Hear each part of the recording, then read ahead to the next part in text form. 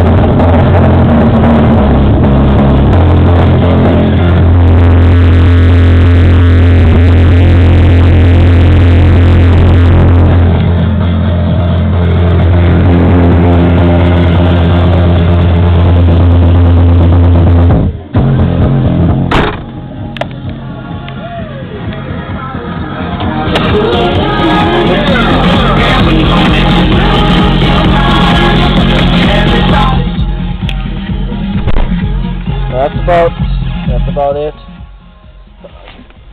Pretty badass, right? No, probably not. You're probably, your system sucks, my system will kick your ass. Fuck that shit. This is a beginner. It's the first sub I ever had. It sounds pretty damn good for only being powered by 800 freaking watt 4-channel amps. So technically, that's 200 watts each channel. But the subs themselves are only rated at 200 watts, I think. So they're not that great. I mean, if anything, I got the box anyway. Switch the subs out and switch the amp out. The amp too is only a class A and B. And I know when you're doing subs you want like class D, but I still want to keep my front speakers amplified so I can keep the tweeters. And I can wire them in tweeters, but yeah, I can't talk today. In series, but I'd rather not. I'd like to have at least some, you know, some power going up here. Yeah, if I just thought I would make another update video. I'm gonna start deleting some, so don't be surprised you see some of my videos deleted. So I'm just gonna delete some of those audio ones, like the JVC one. Head unit. Ooh, me bragging about some piece of shit freaking CD player. So I'll probably delete maybe. I don't know. I'll keep the Sony one up for, you know, so people can tell the difference between Sony and Alpine. Play it, turn this.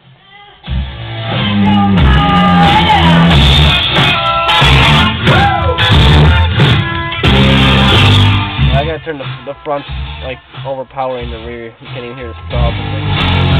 Hey now, give a handshake.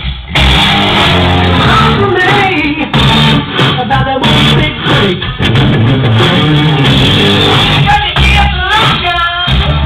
Alright guys, that's about all. My battery's dying. My camera's running out of memory again. So yes, I know my camera sucks. Thank you very much. Thank you. Okay. Well, that's all.